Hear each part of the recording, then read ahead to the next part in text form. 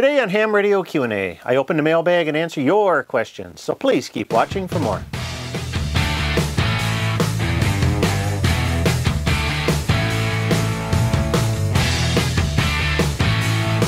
Hi, I'm Michael, KB9VBR, your host for Ham Radio Q&A. I'm on a mission to inspire and educate the amateur radio community, so if this is your first time watching, please consider hitting that subscribe button. Well, the summer months are upon us, so that means more outdoor operation activities. I know it's a busy month ahead, so I'm planning some really fun videos coming up over the next few weeks, so please stay tuned to the end to hear more about them. But first, let's get into your questions. Well, APRS is a pretty hot topic on my channel, and I'm planning more videos on that subject. But first, here's a couple of follow-up questions from the recent advanced APRS features of the ASU FTM400 dual-band mobile radio. So starting with our comment, first comment from Brett, he says, "Great video, keep up the good work. Is there an emergency beacon that can be turned on?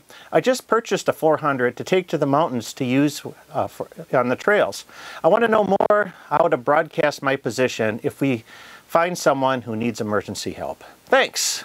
From Brett. Well, Brett, there isn't a method to send an APRS position tagged as an emergency packet, which then will trip alarms on people's home stations, but those and other radios. But those messages are often ignored, due to the lack of people just not watching them, or many times, more often than not, the stations that are emitting these beacons are misconfigured. So a lot of times those messages are just plain ignored. I think that, if you're part of an emergency situation, I'd do like these three things. First, I'd beacon from your fixed location and change your status text indicating, this is an emergency. Number two, call out on the APRS channel via the voice alert feature to see if there's any nearby stations to respond. And three, try to establish contact on your local repeater. Next, Sean asks, so I'm stuck on A band and B band when it comes to the APRS frequency, as well as programming frequencies into the A and the B bands. Does this mean I can program the A band with VHF freaks, both analog and digital, even though A band is also for the UHF side? Please straighten me out on this issue I'm having. I guess it's up to the owner of the radio on how they program their APRS frequency. Thanks. Most people use the B band for the APRS channel and the A band for everything else. The ASU FTM400 is a dual band, dual VFO transceiver, so you can have a variety of analog, UHF, and VHF frequencies on the A band and VHF and UHF frequencies on the B band. But only the A band can have the digital C4M system fusion frequencies, as this radio only has one digital vocoder.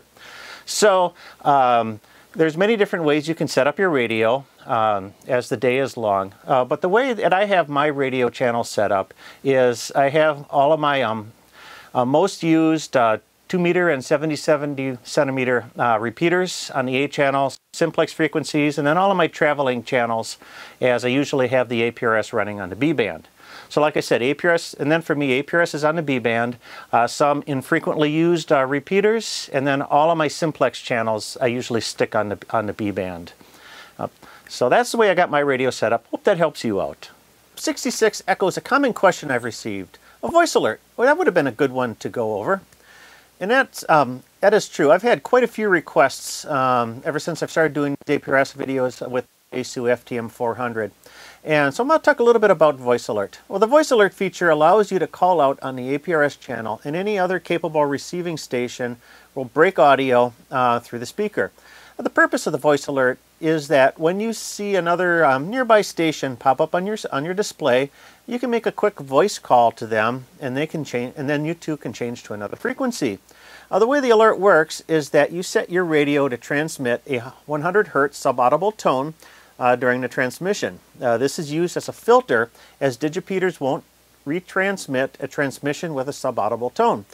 And then the radio will filter out the packets without the tone. So you won't hear the background noise on the APRS channel. So to set up the voice alert feature, well, go to on the FTM400, go to the APRS menu and select option 32, voice alert. Change the alert mode from normal, which actually means off, to tone SQL, or tone squelch. Then leave the tone squelch value set to 100 Hz. When you receive a voice alert message, the radio will beep and pass the audio. You can then carry on a quick conversation on the APRS channel to coordinate a frequency change for a longer voice conversation.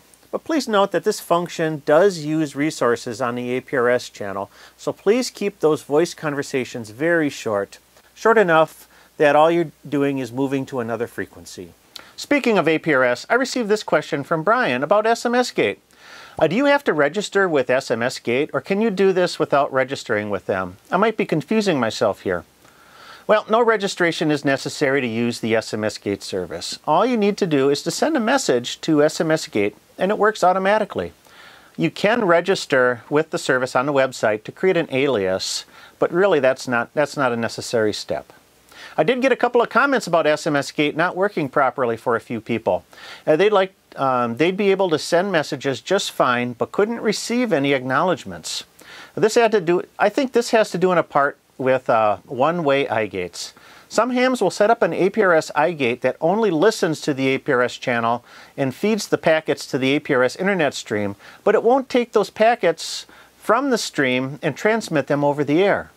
This halfway approach may be convenient, as you can use an old scanner or an SDR dongle as your iGate receiver, but it also cripples the utility of the APRS mode in the channel. So if you're thinking of putting up an iGate in your area, please make it a two-way iGate.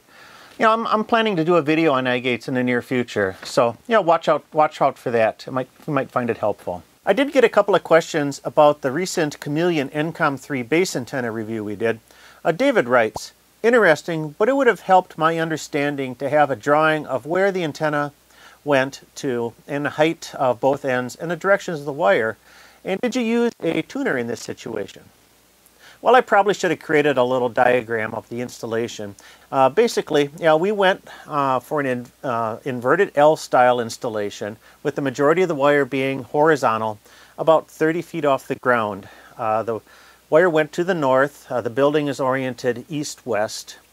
And the counterpoise is about 52 feet long, and it was just laying alongside the foundation of the building there.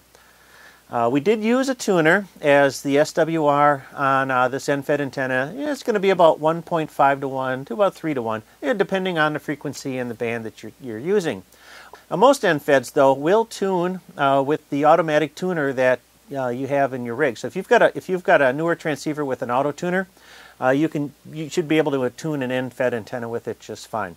Our initial thoughts in using this antenna is that we were going to use it with the Heathkit tube transmitter. So it's a little bit more forgiving. You can kind of load up those a little bit higher SWR antennas, and it works just fine. But since at the last moment we switched to the ICOM transceiver, we did use an external tuner, as that ICOM didn't have a built-in tuner, and it worked just fine with that. Well, that's it for this month's questions. Please keep them coming. As for topics for this coming month, well, AWRL Field Day is fast approaching, and I'll be active with our local club's Field Day event. You can look forward to maybe 1 or 2 videos on that. I also have a couple of product reviews coming up, including this mystery item that's in this box right here. So you'll want to stay tuned for that. We'll have at least 2 videos on it. And you know what? It's summertime, so you can expect a lot more outdoor operating type videos. I don't want to be stuck in this shack here all summer. So that's what's coming up for the next few weeks. For more articles and information, be sure to check out my blog at www.jpole-antenna.com. Your support of this channel drives the production of future videos, so if you like this video, give me that big thumbs up. And also check out some of the other videos that are recommended alongside there, though. And also, if this is your first time watching, be sure to hit that subscribe button and click the little bell notification. Pressing the bell will alert you when new videos are released. Well, that's it for this time. I'm Michael, KB9VBR. Have a great day, and 73.